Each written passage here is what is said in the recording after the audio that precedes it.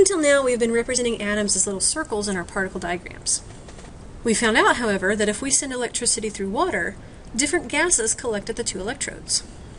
This implies that there are charges to be found within the atoms, and hints at a little bit more complicated structure than just a little sphere. So this lab is going to take us through how do we know that there are charges in atoms. For this procedure, you need sticky tape. The matte tape works best.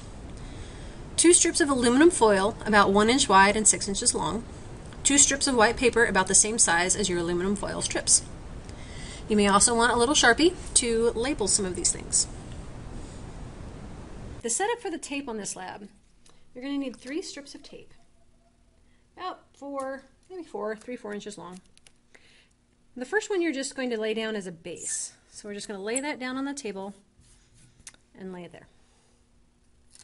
The second one, about the same length, we want to create a little handle. So we're going to take the end of that tape and just fold it over just a little bit.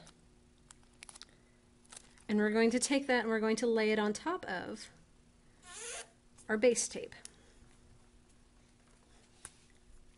And we're actually going to label this with a B. B is for bottom, because that's going to be our bottom tape after we get our third piece of tape. And do the same thing. We're going to bend over just a little bit, the end, form a little handle, and lay that on top of our other 2 pieces. And we're going to label that with a T for top. Okay, so once we have that, we're going to pull up the bottom and the top. The base will stay there, but the 2 top pieces, the one that we've labeled, we're going to pull those, if I can get a hold of them.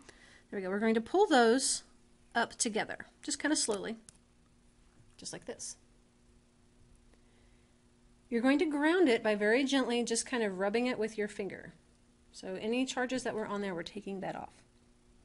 Okay, so just take that with your finger and ground it. These 2 pieces you're going to separate very quickly. This is what your setup should look like. You want them hanging down, and actually what we have found is if you hang them up here on the black part, they get stuck on here. So it works best to hang them from the wood part of our lab bench. Okay, so we have our aluminum here, we have our piece of paper here, or strip of paper, we have our bottom tape, and we have our top tape. So for this lab, what we will do, we have a second set of top and bottom tapes that we did the same thing that we did, the same setup that we created these 2, we created another one. So we're going to use that tape and bring it close to each one of these. Okay, don't touch it, but bring it close. And what you're looking at is there an attraction between those 2 materials? Is there a repulsion between those materials? Or does nothing happen? Okay, so are they attracted together? Do they come together when you bring them close? Do they move apart when you bring them close? Or is there just nothing that happens? So you're going to do that with the top tape, the bottom tape, another piece of paper, and another piece of aluminum. So you will have data for each one of those. So the top tape, all 4 of them. The bottom tape, all 4 of them.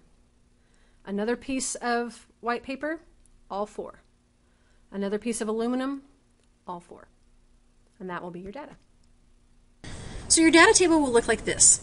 In each box you will write either an A for attraction between the 2 if they move towards each other, R for repulsion if the 2 move apart, or if nothing happens, write N. Now keep in mind that this is very subtle movement. Pay very close attention to what is going on and look for any slight movement. Sometimes what happens is your sticky tape gets grounded. If you're going along and nothing is happening anywhere, you might want to set your tape up again and create a new top and bottom. For cleanup, everything can go in the trash. So before coming to lab, you need to have a few things set up in your lab notebook. Your title and your question, your procedure, and your data table.